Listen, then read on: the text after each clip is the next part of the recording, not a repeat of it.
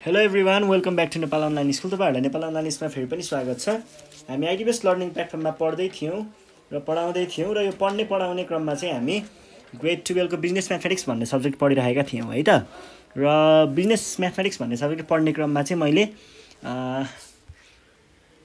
Differentiation भन्ने unit number 6 चाहिँ पढाउँदै थिएँ र यो पढाउने क्रममा चाहिँ मैले लास्ट टाइम NEB सोलुसन गराउँदै थिएँ डिफरेन्सिएसनको NEB सोलुसनमा चाहिँ मैले फर्स्ट प्रिन्सिपल वाला सकाएर हाम्रो जनरल डिफरेन्सिएसन गराउँदै थिएँ है। र जनरल डिफरेन्सिएसन गराउने बेलामा चाहिँ मैले लास्ट टाइम यो क्वेशनहरु सल्भ गरिदिएको थिएँ र एउटा क्वेशन चाहिँ मैले क्वेशन उल्टो लेखेर पनि आन्सर त्यहीसँग रिलेट गरेर सँगै गरेर चाहिँ आन्सर निकालेको थिएँ है। र अब चाहिँ यसको राइट क्वेशनसँग राइट आन्सर निकाल्ने छौं है। यो पनि नमिलेको त होइन, तर यो क्वेशनको लागि मिलेको छ। तपाईको बुकमा दिएको क्वेशन चाहिँ होइन है। यो बाहिरकै अर्कै एउटा एक्स्ट्रा क्वेशन भयो। ल अब चाहिँ हामी बुकको रियल क्वेशन गर्छौं। यो 2070 सालको क्वेशन छ है।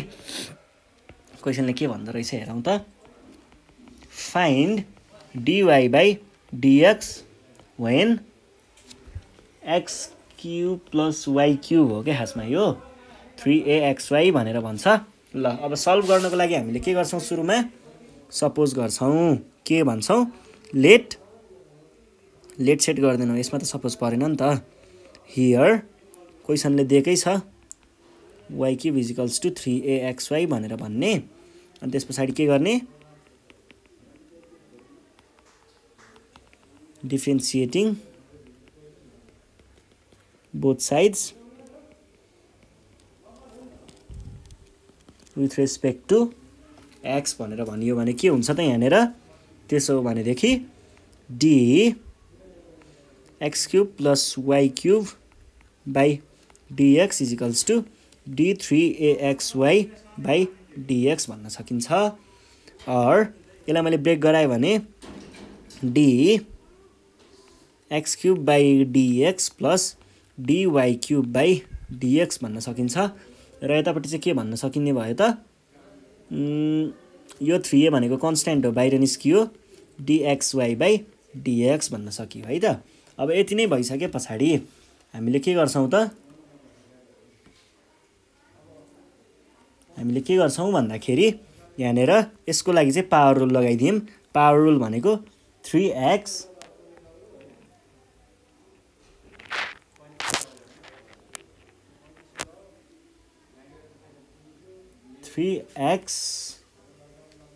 अनि 3x x स्क्वायर है, प्लस अब यसको लागि नि पावर रुल लगाउनु हुन्थ्यो, तर यहाँ त अलिकति तनाव छ है। बाइ dx भन्छ, माथिपट्टि y मा दिने, तल चाहिँ x राख्ने, पाइयो पाइएन। ल माथि तलपट्टि पनि y नै राखिदिए, तल चाहिँ थप्दिने, मलाई चाहिँ नथप्दिने भन्छ फेरि माथिकोले। ल त्यो पनि गरिदिए। फेरि dx ले भन्छ सबै राख्ने, मलाई नराख्ने। ल यो पनि आयो, यो पनि आयो। अब चाहिँ हामी के गर्छौं भन्दाखेरि राखेर हेर्नु पर्यो। राख्दाखेरि dy cube by dy times dy by dx, अनि यो भनेको के आउने भयो त, इक्वल्स टु 3a। अब यहाँनेर हेर्नुस् त, यो दुईटा त कस्तो फर्ममा छ, duv by dx को फर्ममा छ।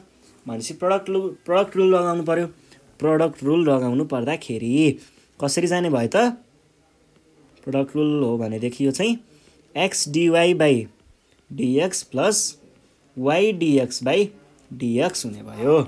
और 3x square plus 3y square, किनकि यसको लागि त हामीले प्रोडक्ट रुल लगाएको हो नि त, त्यही भएर टाइम्स dy by dx भयो इज इक्वल्स टु 3a अनि यतापट्टि चाहिँ के छ, x dy by dx plus y मात्रै हुने भयो, किनकि यसको भ्यालु 1 हो।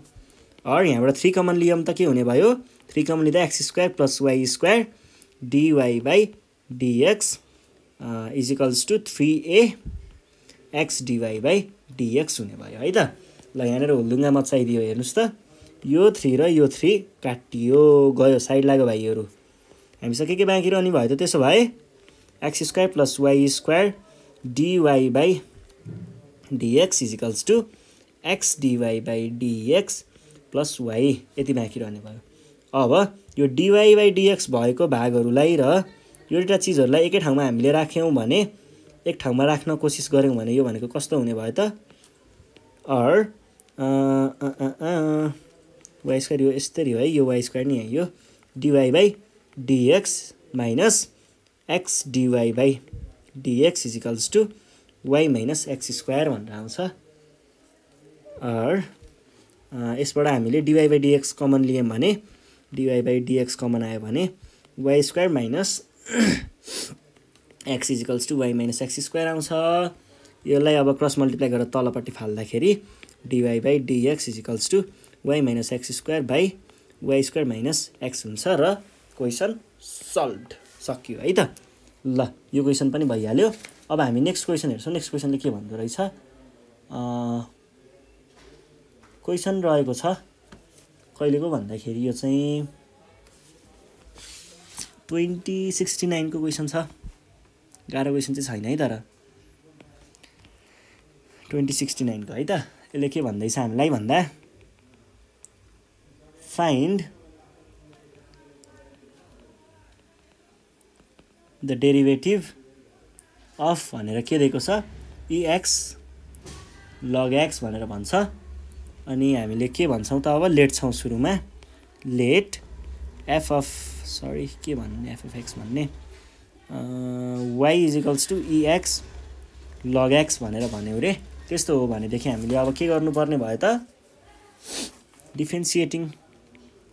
differentiating both sides with respect to x गर्दाखेरि के हुने भयो dy by dx is equals to dex dot log x by dx भने जस्तो भयो। अब यो चाहिँ के कस्तो फर्ममा आयो त हेर्नुस् है। यतिलाई तपाईले u मान्नुस् र यतिलाई तपाईले v मान्नुस् भनेपछि यो के भयो duv by dx को फर्ममा भयो। त्यसबे अब प्रोडक्ट रुल लगाउनु पर्ने भयो। प्रोडक्ट रुल याद छैन भने म गरिदिन्छु है। यो भनेको कस्तो हुने भयो ex d log x by dx plus log x dex by dx भने जस्तो हुन्छ। यो भनेको चाहिँ ex त ठिकै थियो log x को डेरिभेटिभ के हो 1 by x है त प्लस log x त ठिकै थियो ex को डेरिभेटिभ के हो ex को ex नै हुन्छ है। ex यो भनेको के आयो ex by x plus ex log x log x। यदि तपाईले यतिकै छोड्न पनि पाउनुहुन्छ कमन लिन्छु भन्नुहुन्छ भने चाहिँ यस्तो गर्न पनि सक्नुहुन्छ है। कमन लिन्छु भन्ने सोच्नुहुन्छ भने ex लाई common लिनुस् 1 by x plus log x पनि भन्न सक्नुहुन्छ। सकियो है त क्वेशन। ल नेक्स्ट क्वेशन हेरौं के भन्दो रहेछ। डेरिभेटिभ पत्ता लगाउनु पर्ने छ हामीलाई। अलि ल्याङल्याङे खालको क्वेशन रहेछ यो चाहिँ। ठीक छ सल्भ गरिन्छ तर लामो हुन सक्छ है अलिकति हेर्नु होला। यो 2067 सालको है। फाइन्ड द डेरिभेटिभ अफ के को derivative 1 plus x by 1 minus x को डेरिभेटिभ। गाह्रो नै छ क्वेशन चाहिँ तर पनि सकिन्छ सल्भ गर्न। तर कसरी गराइदिम भन्ने हो के कुरा। ब्रेक गराएर गराइदिन्छु ल ठिकै छ त्यत्रो हुलदुङ्गामा चल्नु भन्दा। यहाँनेर late y is equals to under root 1 plus x by 1 minus x भयो। यसलाई तपाईले यस्तो पनि लेख्न सक्नुहुन्छ है 1 by 1 plus x by under root 1 minus x। यो भनेको के जस्तो पनि हो भन्दाखेरि under root a by b भनेको under root a by under root b भनेर लेख्न पाइन्छ के त्यही भएर यस्तो लेखेको हो। र फेरि under root a भनेको के हो a to the power 1 by 2 हो भनेपछि यो भनेको के हुने भयो 1 plus x to the power 1 by 2 जस्तो भयो। तलको पनि 1 minus x to the power 1 by 2 जस्तो भयो है त। ल यो भइसके पछाडी अब हामीले के गरौं के गर्ने भन्दाखेरि यसलाई चाहिँ अब त्यसरी गरायो भने अलि लामो हुन्छ तपाईहरुले बुझ्न पनि गाह्रो हुन्छ। त्यसो भइसके पछाडी गराइदिन्छु लामैसँगै मजाले है। ल डिफरेन्सिएटिङ both sides with respect to x भनियो भने dy by dx is equals to d1 plus x power 1/2 by 1 minus x power 1/2 to दी यो भयो होल बाई dx। अब के हुने भयो भन्दाखेरि यो माथिको भागलाई u सम्झिनुस् र तलको भागलाई चाहिँ v सम्झिनुस् है। म एकदम मार्किङ गरेर केयरफुल्ली गराइदिन्छु है यो क्वेसन चाहिँ। ल अब यो कस्तो फर्ममा छ d u बाई v को फर्ममा छ है, dx को फर्ममा छ। यसको हामीलाई फर्मुला थाहा छ v square v du by dx minus u dv by dx हुन्छ है। फर्मुला त याद छ होला नि है। अनि हामीले अब यही फर्मुला लगाएर चाहिँ यसलाई हामीले के पनि भन्ने गरिन्छ याद छ। यसलाई हामीले क्वेसन रुल पनि भन्ने चलन छ। हामीले अब यही फर्मुला लगाएर चाहिँ सल्भ गर्छौँ है त। ल अब मैले यो तलको भ्यूहरू रिप्रेजेन्ट गर्न निलो कलर युज गर्छु र माथिको रिप्रेजेन्ट गर्न पिङ्क कलर युज गर्छु। एकदम ख्याल गरेर हेर्नु होला है। 1 बाई b स्क्वायर, b भनेको निलो कलर, 1 माइनस x 1/2 को स्क्वायर है। यो भयो। यो टाइम्स के भयो त v du भने पछाडि v फेरि लेख्नु पर्ने रहेछ। b भनेको 1 माइनस x को power 1/2 times du by dx by dx है। u को भ्यालु लेख्नु पर्यो। u भनेको के भनेको छ 1 प्लस x को पावर 1/2 आयो है त। यो भयो यो।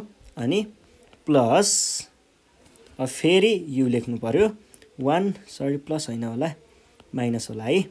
1 प्लस x को पावर 1/2 टाइम्स के हुने भयो त d अनि यहाँनिर dv भने पछाडि b भनेको के छ 1 माइनस x को पावर 1/2 छ है त। यो भयो। र अब हामीले यसलाई यसरी ब्र्याकेटभित्र राखौँ। अब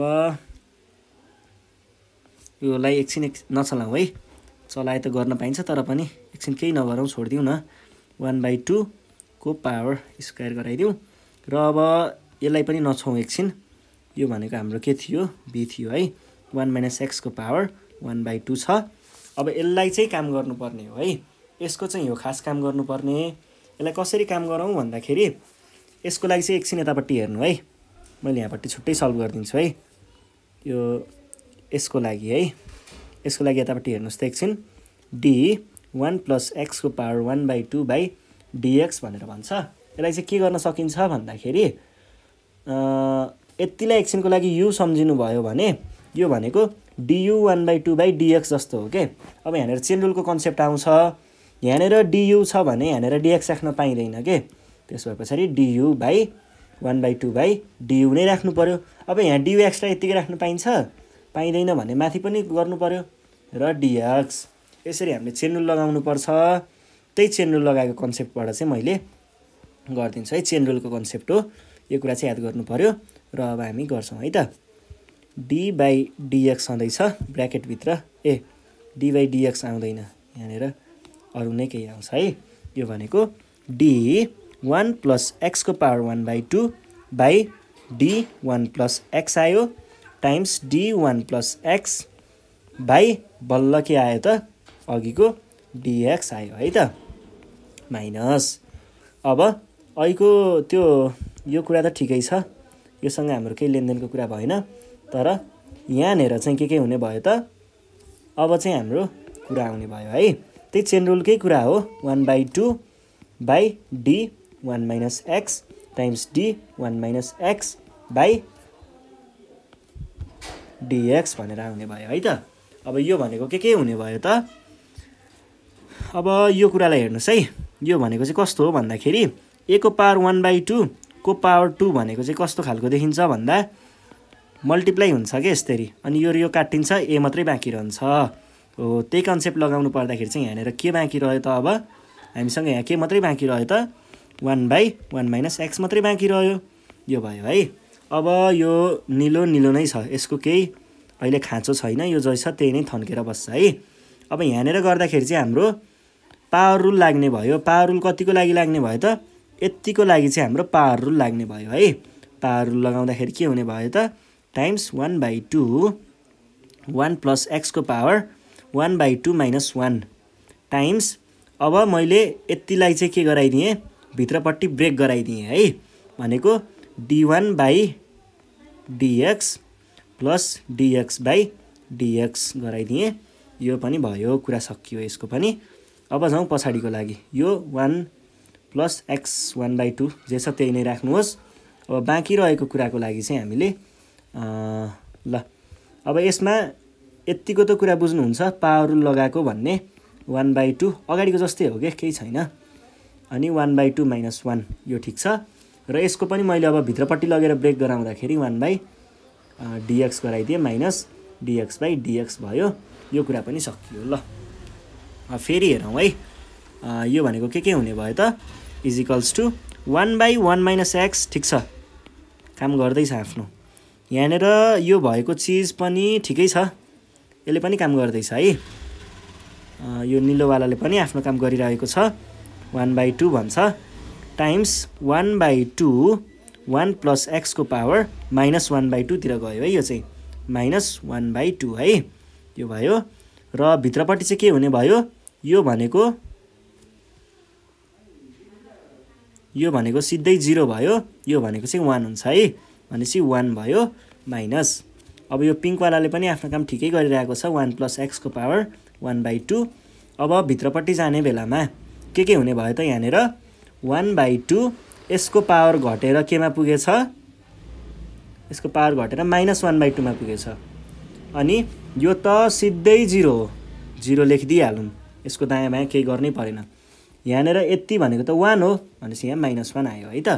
यो भनेको के हुने भयो त ल हामी लगभग अब एन्सर लेख्ने क्रममा पुगिसकेका छौँ। अब येल्लो कलर मात्रै युज गर्छु म 1/1 - x ठिक छ। यो भनेको 1 - x को पावर 1/2 त ठिकै थियो। अनि यो 1/2 लाई मैले यस्तो गरेर यहाँनिर 2 लेखिदिएँ र हेर्नुहोस् त योमा के हो त खासमा यो भनेको -1/2 होइन। अब हामीलाई के थाहा छ भन्दाखेरि a को पावर -1 भनेको 1/a हो a को पावर -2 भनेको 1/a² हो भने a को पावर -1/2 भनेको के हुनु पर्यो 1/a को पावर 1/2 यस्तो हुनु परेन हो। त्यही कन्सेप्ट लगाउनु पर्दाखेरि यति कुरालाई चाहिँ मैले के लेख्ने भए त यता तलपट्टि ल्याएर 1 + x को पावर 1/2 लेख्ने भएँ है त। यो भयो 1 ले त केही त्यस्तो फरक पारेन। यो ठिक छ यहाँ अहिले क्लोज नगरिदिउँ माइनस। अब यो 1/2 ले आफ्नो काम गरिरहेको छ हेर्नुहोस् है यहाँको माइनस र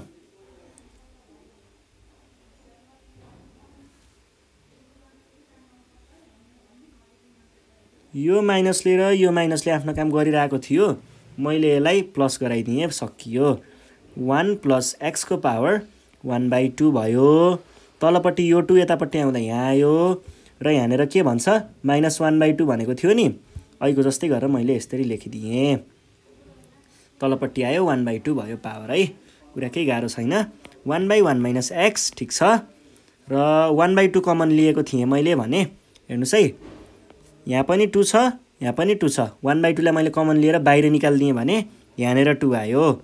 अब यहाँ 1/2 छ यहाँ पनि 1/2 छ भने पछाडि मैले यसलाई के भन्न पाएँ त होल 1/2 गराएर 1 - x बाई 1 + x होलको पावर के भयो 1/2 भयो प्लस 1 + x योमा पनि त्यस्तै गराइदिएँ 1 - x होलको पावर 1/2 भयो। र यति नै गर्दाखेरि नि तपाईँको क्वेसन यति नै हो। ल यही गर्दाखेरि नि हुन्छ है। यो भयो। अब यो के भन्छ अरे यदि तपाईँले यो उसलाई खोल्न चाहनुहुन्छ भने यो के भन्छ अरे ब्र्याकेट खोलेर सल्भ गर्नुभयो भने चाहिँ एन्सर अर्को पनि आउन सक्छ है। त्यसलाई त्यस्तो धेरै नसोच्नु होला यो गर्दाखेरि पनि एन्सर मिल्छ है। यो भयो। र यति नै हो। ल आजको लागि हामीले यति नै गर्छौं। त्योभन्दा नेक्स्ट सिरिजमा चाहिँ बाँकी रहेको क्वेशनहरु सल्भ गर्नेछौं। त्यतिखेरसम्मको लागि चाहिँ नेपाल अनलाइन स्कुल बिदा माग्न चाहन्छ है त।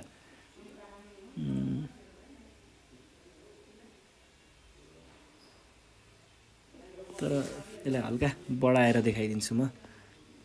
अलिकति बढाएर देखाइदिउँ न। 1/2 1 - x अनि त्यो यदि हामीले क्रस मल्टिप्लाई हुन्थ्यो भने 1 - x को पावर 1/2 1/2 गर्दाखेरि 1/2 र टाइम्स 1 - x को पावर 1/2 हुन्थ्यो। तलपट्टि 1 + x र यतापट्टिको 1/2 र 1 - x को 1/2 आउँथ्यो। यतापट्टि जोडिनको लागि के आउँथ्यो 1 + x को पावर 1/2 र यताबाट क्रस मल्टिप्लाई भएको एलसीएम आउँथ्यो।